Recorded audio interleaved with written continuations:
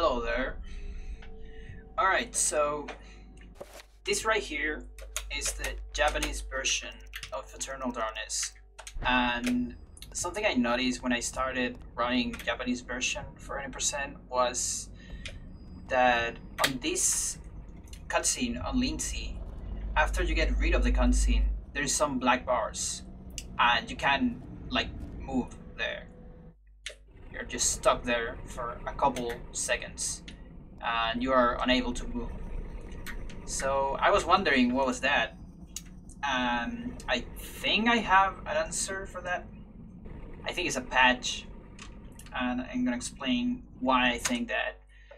So we gotta go to US version where that doesn't happen. Deep into that darkness peering. So Long. so here we are on the US version, and here you don't see any black bars or anything weird after the cutscene, and you can move immediately, just like that. Okay, so a while ago, I actually noticed something I thought it was my mistake. I accidentally ran into a glitch a while ago,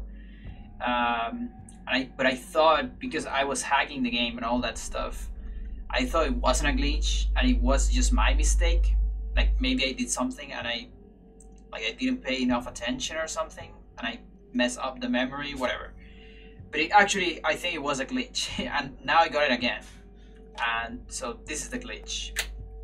If you go here, so you see the cutscene, and then you pause immediately, okay? And now I'm gonna save, okay? And now we're gonna load that.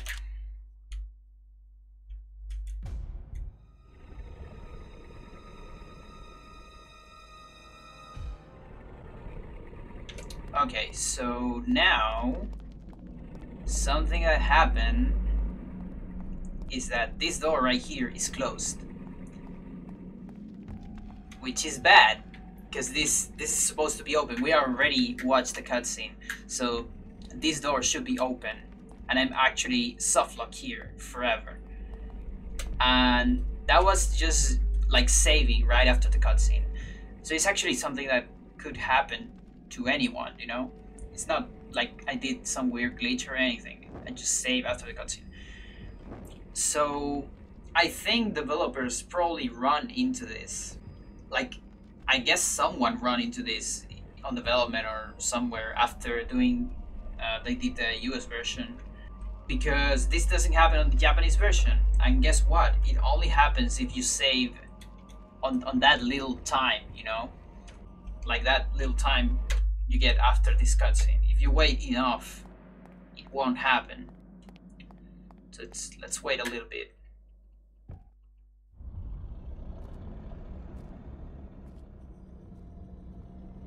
Okay.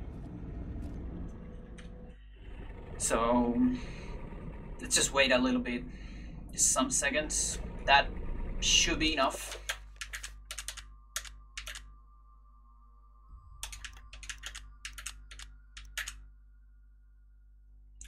And let's see if we get the same glitch.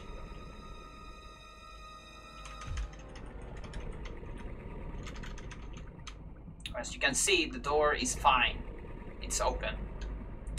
So they probably stumble upon this thing, and I guess they didn't want to make a proper solution to this, and they just put the black bars.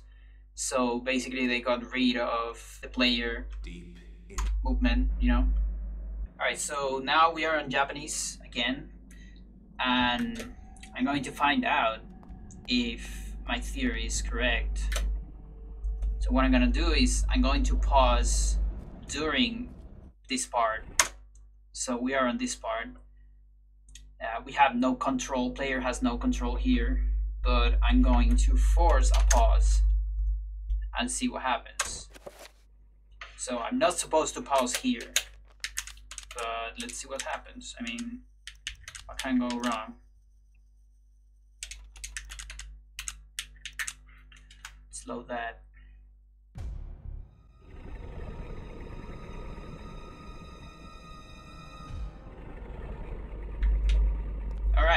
So I'm back here. And the door is closed. So that's the glitch. Good.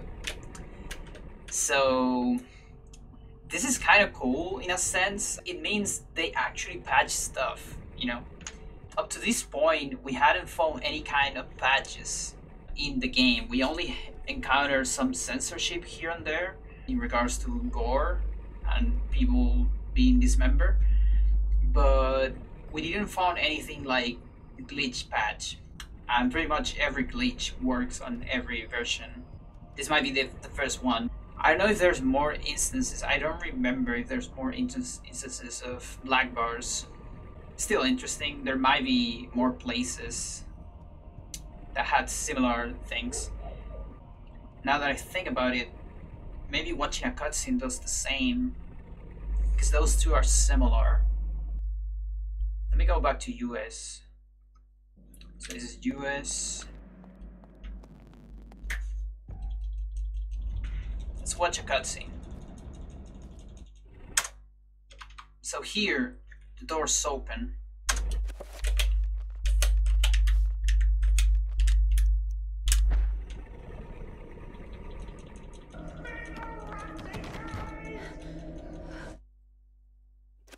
It has to be open. It's open. Yeah, it's fine. Okay, so watching a cutscene doesn't give the same result. But yeah, but anyways, that was it. I just found it interesting because also I finally got the glitch that I thought it wasn't a glitch, but it was actually a glitch. Anyway,